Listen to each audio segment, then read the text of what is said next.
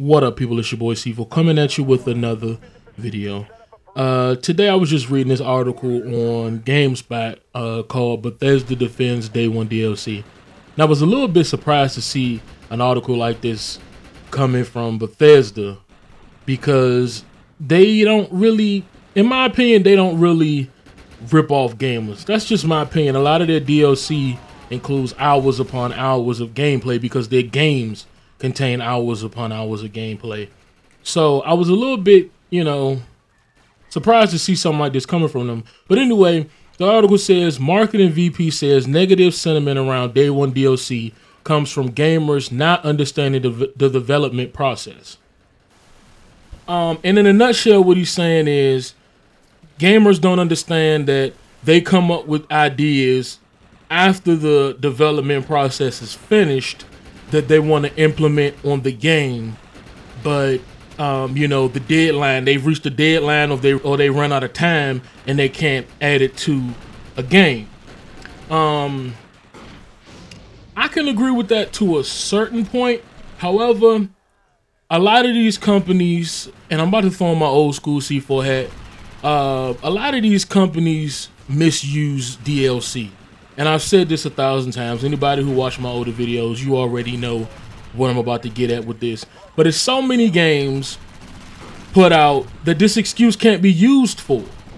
Even some of Bethesda games with like horse armor and stuff, you can't make an excuse for that. Because a lot of this stuff we already know is on the disc.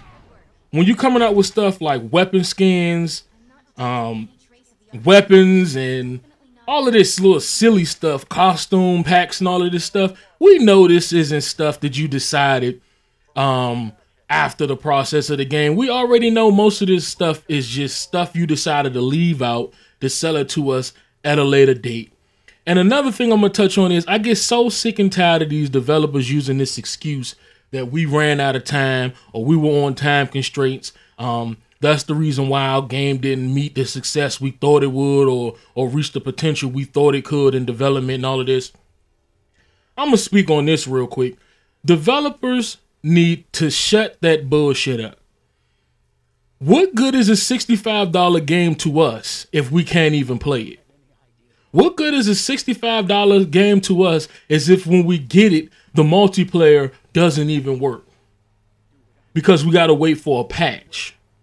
What you developers need to start doing is going up to the big wigs at EA, Ubisoft, wherever you work, and you need to start telling these guys, we need more time. Because rushing out to meet a deadline isn't going to benefit us none, and it's not going to benefit you any.